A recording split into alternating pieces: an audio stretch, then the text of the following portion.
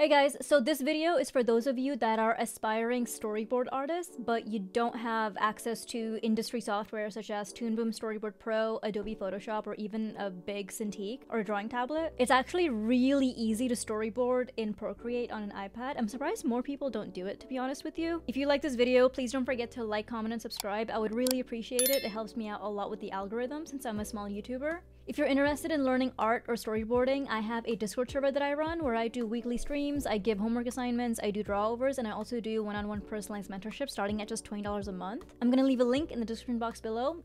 I want to note that I will be going over how to do animation industry level storyboards. This is not going to be like the other storyboarding tutorials that you see on YouTube. Most of them are for people that are doing commercials or they're doing some other sort of project. I'm specifically going to go over animation pipeline ready storyboards.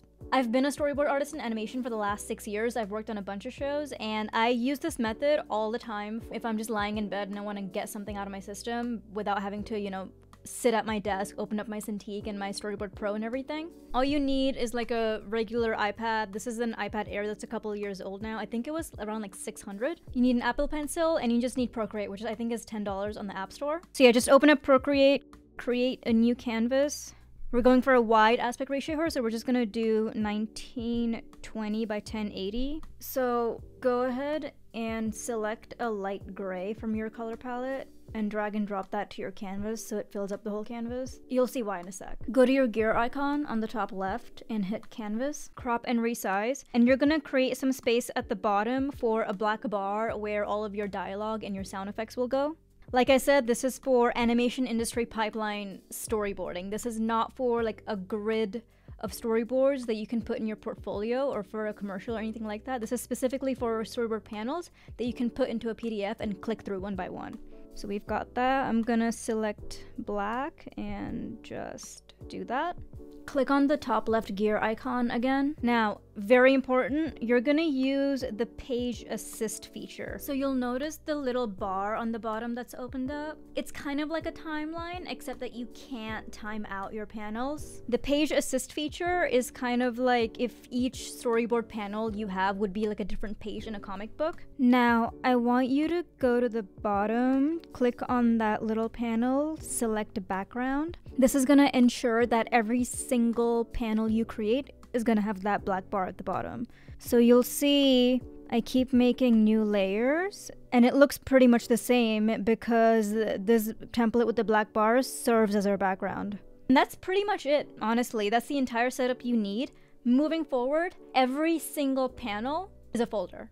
That's all you need to remember. So let's say I'm gonna, I don't know, draw someone like walking home from school or something. Just gonna get a little grid going. Also, if you're a recruiter and you're watching this, I'm still very much looking for a job, and I promise I board better than this. This is just for demonstration purposes. I can't draw if I'm recording myself for some reason. Okay, so this is basically how the method works. You draw your background, select your layer, turn it way down in opacity, and then you make a new layer at 100% opacity, and that's where you draw your character. You have to make sure that they're both in one group so that they show up as one panel. If you draw them separately, and if they're not part of the same group, they show up as separate. So that's why I said that one panels equals one folder. You have to make sure that they're part of the same folder. So that's pretty much how I do it. If you want to do breakdowns of a shot like this, all you have to do is like duplicate. So it makes a new panel that's identical. And then you just select your character and move him along, just like that. Duplicate again, move him along again. And there you have it. You're storyboarding. That's really the essence of this method. It's really, really simple, like I mentioned. I'm gonna show you how to add text real quick. First, make sure you have white selected so that the text that pops up is white. Go to your top left gear icon. Make sure you have add selected and then select the add text option. And then you just take it, move it down. Once you move it down, for some reason it like deselects the text option, so I have to like go back in here and like reselect it. And now you can just type.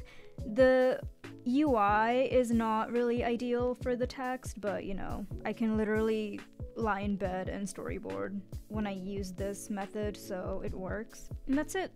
You have text. Again, just make sure it's all in one folder. If you want to add tone at any point, it's pretty much the same logic. You just make sure you have the right panel selected, create another layer underneath, reduce the opacity or make it gray, and then you have a fully toned panel. That's pretty much it, honestly. Like I said, it's really simple. I'm surprised why more people don't do it. Just a quick little plug. In addition to being a professional artist, I am also an ADHD coach. If you're an artist like me who also has ADHD and you struggle with things like being able to focus on your work, setting goals, getting your portfolio done, I have a 6-week ADHD coaching program that I've designed specifically for people like us. I have individual and group ADHD coaching sessions available. The next cohort starts in January of 2025. If you're interested in reserving your spot, or if you just want to know more about it, there's going to be a link in the description box below. Okay, back to the video. And to export this, all you have to do is go to the settings,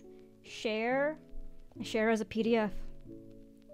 Like I said, it's really easy. The only thing that you want to watch out for is, I know Procreate has a layer limit, so you will have to split up your storyboard into multiple different files if it is longer. I think for a file of this size, which is like 1920 by 1080, it's something around like 300 to 400 layers, which if you have like 100 panels at 3 layers each, it's like a pretty decent size for a storyboard sequence.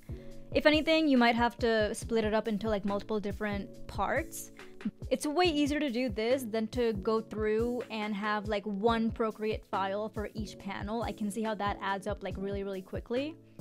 I will say this is more similar to feature style storyboarding, which is generally done in Photoshop with its fancy like drawing brushes and whatnot.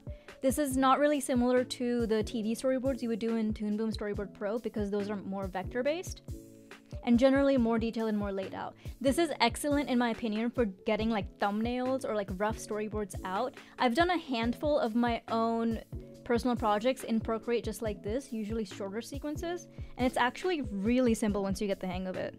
So think of it like boarding in Photoshop, not really like Storyboard Pro, but for the purposes of a portfolio, it still works in my opinion. If you have any questions, leave them in the comments and I'll see you in the next one. All right, bye!